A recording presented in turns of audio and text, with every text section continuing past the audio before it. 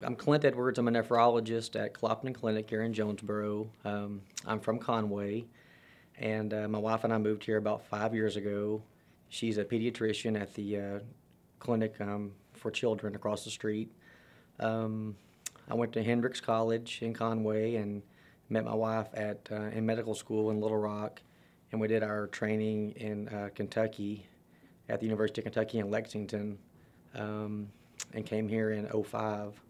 Um, I chose nephrology, I think, because I was a chemistry major in college and liked numbers and liked detail, and um, I like caring for patients over a long period of time, over a span of time. So I wasn't so much geared toward acute care in the ER or so forth, but was more geared toward maybe caring for dialysis patients or patients with a chronic condition, and that's why I chose nephrology. And there was also a need, I think, a need in Arkansas for more nephrologists, maybe some more nephrologists that were from the area. So that's why I chose it.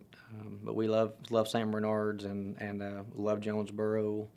Um, our family is very happy here, and we plan to be here for the rest of our lives.